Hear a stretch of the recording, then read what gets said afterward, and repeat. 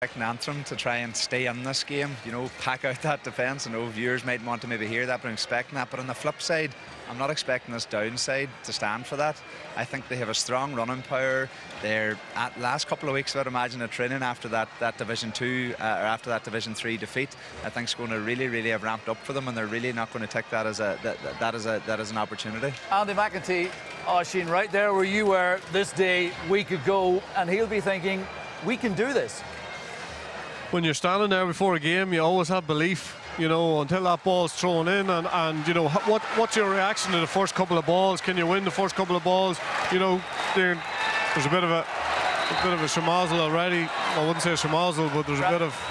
Let me stop you there. Yep. I'm sure that's got to do with the timing of Philly McMahon going across the pitch. Thomas Niblock will have a much better view of that. So it is time for the first of the Ulster Senior Football quarter-finals. Down hosting Antrim here in Park Esler in the company of Philly McMahon and your match commentator.